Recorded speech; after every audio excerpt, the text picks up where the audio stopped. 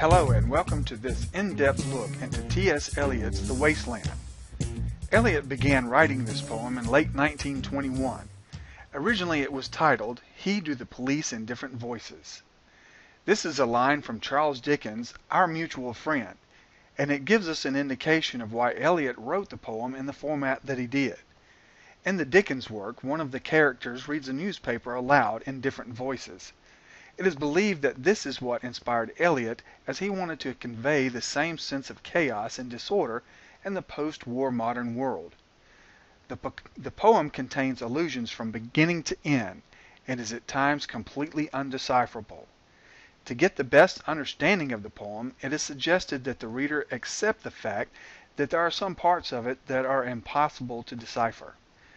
Eliot intended it to be this way. The point that Eliot was stressing was that life isn't always cut and dried, and we have to do the best we can with what we have. After writing the majority of it, and amongst some personal struggles, Eliot gave the poem to Ezra Pound to help finish it. Pound eventually cut the length of it in half and changed the title to The Wasteland. At the beginning of the poem, Eliot pays tribute to Pound by inserting the Italian words Il miglior fabbro, which is translated to say, the better craftsman. You will notice this poem is broken into 5 distinct sections, all taking place in different settings with many different speakers and narrators. Below the title, Eliot inserts an epigraph written in Greek. The epigraph speaks of a Greek Sibyl, which is a female prophetess of Greek and Roman mythology. The Sibyl is asked, "What do you want?" to which she replies, "I want to die." Apollo had granted the Sibyl immortality, but she forgot to ask for eternal youth. Consequently, the Sibyl withers away into old age eternally. Eliot sets the scene right from the start of a dead, desolate, hopeless, and empty place. The first section we see is entitled The Burial of the Dead, which describes an Anglican burial service. In this section, Eliot sets the stage for us visually. He describes the wasteland as a stony rubbish, a heap of broken images where the sun never beats. He describes the dead tree that gives no shelter, the cricket that gives no relief, and the dry stone that gives no sound of water. This is truly a desolate place, both physically and emotionally. Let's take a deeper look at what may be happening here. Interestingly, Eliot begins this section by describing April as the cruelest month of the year, a month that is usually known for a time of renewal. He describes a scene of lilacs growing out of a dead land, with memories and desires flowing through the speaker's mind. The speaker in lines 5 through 7 actually appears to be someone underground, a corpse perhaps. This may be the first reference we see Eliot make to those who died as a result of the war. Immediately following this speaker, we encounter another one, someone named Marie. She speaks of recollections of young childhood memories growing up in Germany. She tells of a winter and a summer season and sledding with a cousin. Eliot had actually met a countess and second cousin to King Ludwig II of Bavaria, whose name was actually Marie. We believe the speaker here is this same Marie. In this section, she is symbolically sledding down into the wasteland. Many believe that because Eliot was so opposed to the state of post-war Europe and its political nationalism, he manifested his observations and feelings in the wasteland concerning church, community, and nation as he saw them in this time in history. Eliot was said to be the great traditionalist and felt that Europe was headed toward political and religious desolation because of its new national identity. Eliot also had a personal connection with the Great War through a good friend, Jean Verdunal, who fought in the war. Eliot stated he had wished to be part of the campaign, but didn't enlist because of his nationality. Verdunal died in 1915 on the battlefield. It is believed most of this section was Eliot's response to his friend's death and the Great War in general. Another speaker in this section speaks of hyacinths and being called the Hyacinth Girl. Though we really don't know who the speaker is in this part, we believe perhaps it is Eliot himself speaking of the effect that Verdunal's death had on him. Elliot had mentioned once in a commentary that one of the last memories he had of Verdinal was seeing him waving a bunch of hyacinths. Verdinal's cause of death was drowning, and it is suggested that lines 35 through 43 speak directly of Verdinal and his untimely death. In line 43, we see another speaker, telling of an encounter with a fortune-teller who we know as Madame Sostres. The speaker seems to question her credibility by stating that she had a bad cold, which humanizes her. He then says she was known to be the wisest woman in Europe. It is interesting to note the satire seen in these few lines. The speaker seems to imply that Madame Sostres, in her great wisdom, could not see or recognize the impending threat to the European society. She is said to have a wicked pack of tarot cards that identifies the speaker as the drowned Phoenician sailor, which is one of her cards. It is suggested that perhaps this is a reference to Elliot's friend Verdinal. In line 56, the fortune teller predicts crowds of people walking around in a ring. This is suggestive of soldiers returning from war, many who were shell-shocked. In the last part of this section, the speaker refers to crowds flowing over London Bridge. This could be a reference to Madame Sostres' foretelling of swarms of people flowing over the bridge heading to work in what the speaker calls an unreal city. This also could be the soldiers that are returning from war, which had been so adversely affected by the many different ways. The speaker recognizes a member of the crowd and calls him Stetson. The speaker identifies Stetson as someone he fought in the war with. He asked Stetson if the corpse he had planted in his garden last year had sprouted or bloomed. This passage possibly refers back to the beginning where the speaker was a corpse. This may also speak of a loved one of the speaker who was killed in the war. In the final lines of this passage, the speaker expresses a disgust of the waste and the crumbling away of the world that he has known. Many believe this speaker may also be Elliot himself. In A Game of Chess, a different speaker is now exploring the social world of the wasteland. The use of a chess game in the title suggests it is about the difference between an orderly and a disorderly environment, or perhaps two queens that are squared off against each other on a chessboard. As the section begins, we see a husband or a lover watching a woman in a dressing room brushing her hair. This is perhaps intended as a contrast to the hyacinth girl in the first section with her wet hair. As this woman brushes her hair, it is described as spreading out into fiery points, indicating dry, static-filled hair. The elegant and lush setting described is that of an upper-class woman in a dressing room or boudoir. The speaker mentions a painting that is hung in the dressing room that appears as a scene of a woman being raped. The speaker changes the setting and tells the story of Philomele being raped by her brother-in-law. During the act, she attempted to cry out, but her words were unheard. The speaker describes the words as jug jug, indicating they were unintelligible. After the act, Philomele was changed into a nightingale, where she could once again speak, but her language was still unintelligible to humans. She went on with her life, but she was never the same woman again. We see again Elliot speaking of the soldiers' lives that had been changed forever by the experiences of the war. This is repeated a few lines later. As the setting changes back to the dressing room, the woman begs the man who is watching her to stay with her. The man doesn't answer and seems to have no emotion. The woman becomes frustrated with him because of his lack of response or emotion. She begs the man to respond and say what is on his mind, but he says nothing. This is perhaps a mental picture of the lives of the many shell-shocked soldiers who are returning to home after the war, but were not the same as before. When the man finally speaks, he shows definite signs of post-traumatic stress disorder. He tells her he thinks they are in the trenches, rats' alleys as he calls them. He is then spooked by the sound of the wind under the door and becomes rather agitated. Then, as quickly as he becomes agitated, he changes his emotions and begins to sing lines from a song, something about the Shakespearean rag.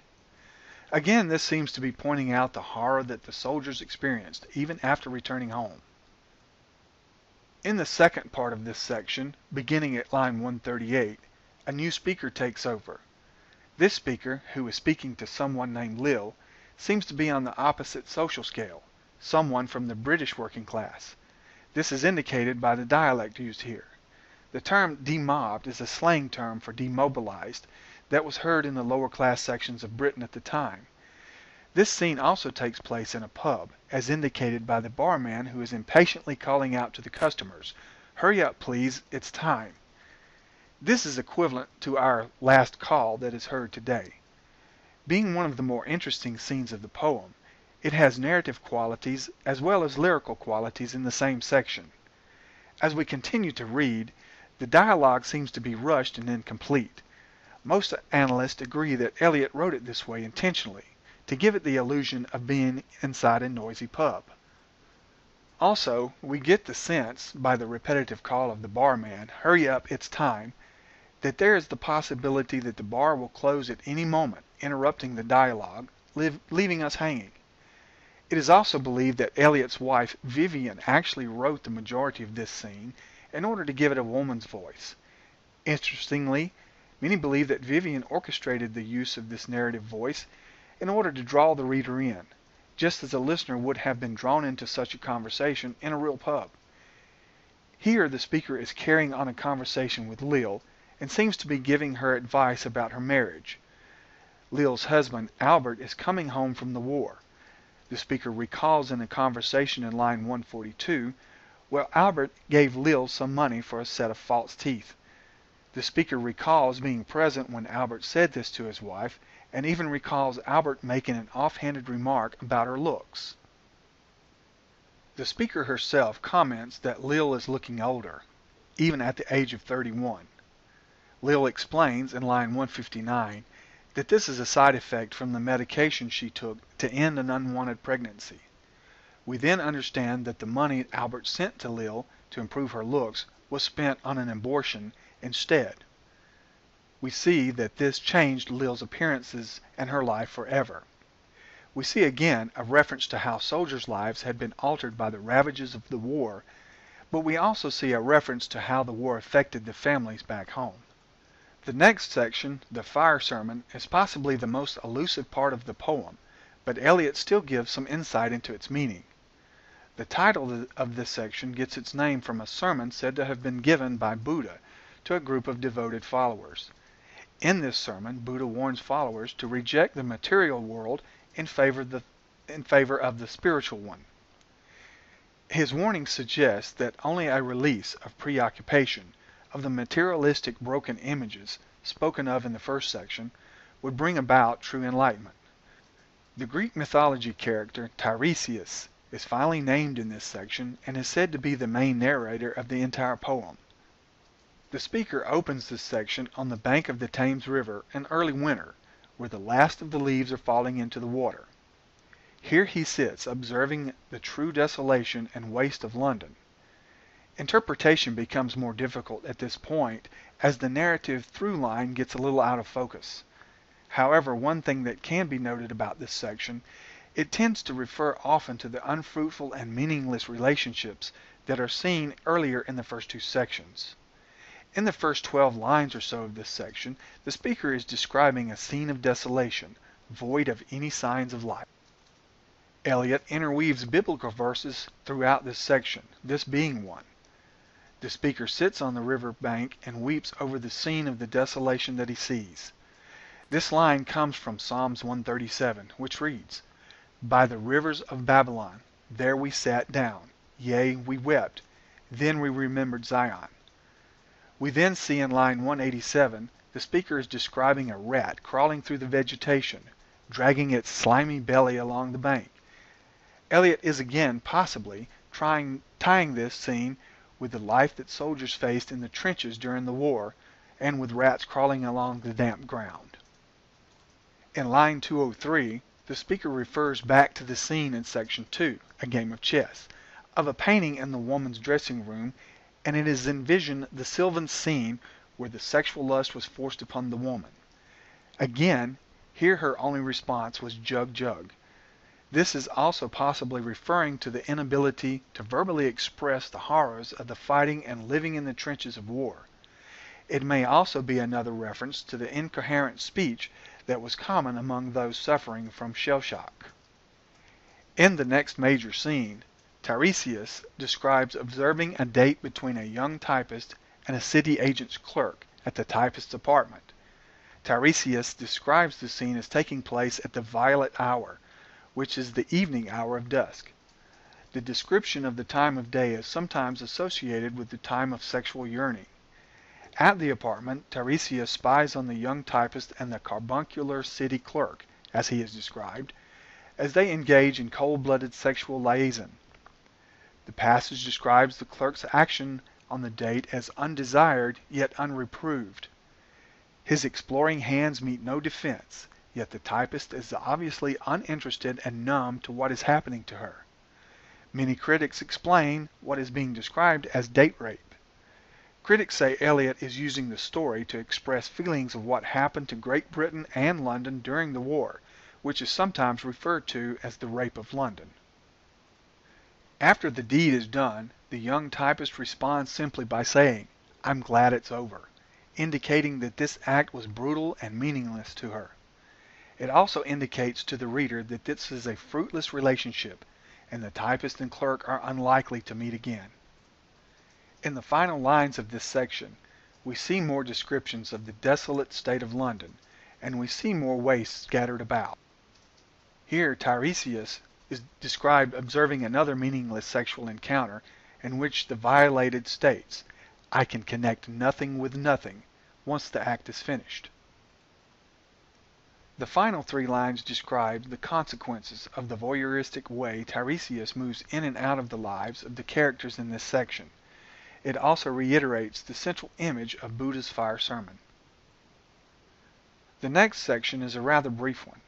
It is certainly more elusive than other parts of the poem that are mentioned at the beginning. Most believe that it is referring to the drowned Phoenician sailor of the first section in the encounter with Madame Sostres.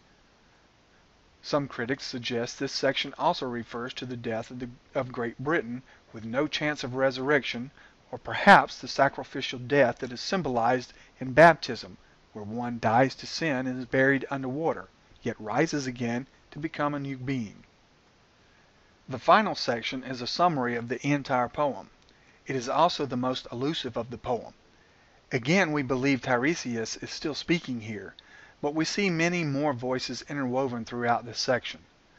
Lines 322 to 330 are said to be referring to Christ in the Garden of Gethsemane, his trial, and eventually his crucifixion. From 331 to 359, we see the dry rocky ground again from this first section. Line 357 mentions the song of the hermit thrush heard in the pine trees. Elliot mentions this bird here because its song sounds like dripping water, giving the illusion that there is water in the wasteland. Here the speaker is given some hope, but only finds it to be the song of a bird. Line 378 begins a passage of a woman brushing out her long black hair, tight like the strings of a violin. This is possibly referring again to the first woman we see in section 2 in her dressing room.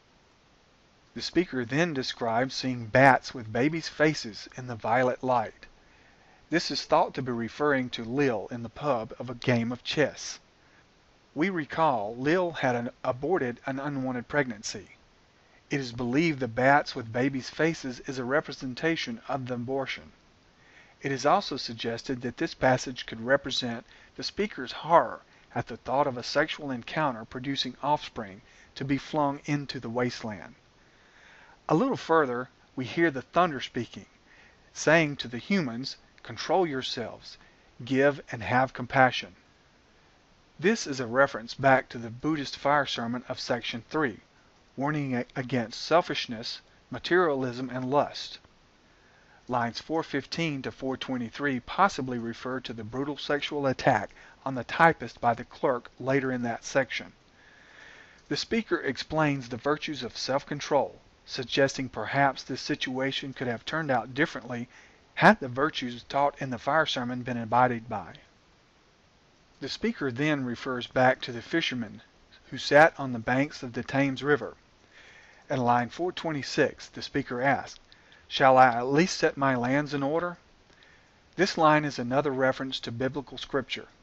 In Isaiah 38:1, we read how King Hezekiah was about to die and was told to get his affairs in order.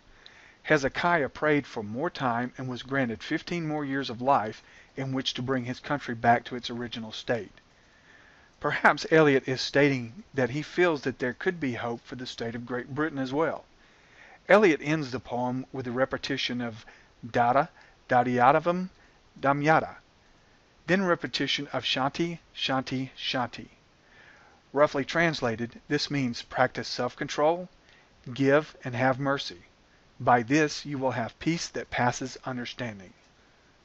Perhaps Elliot is sending us a message here.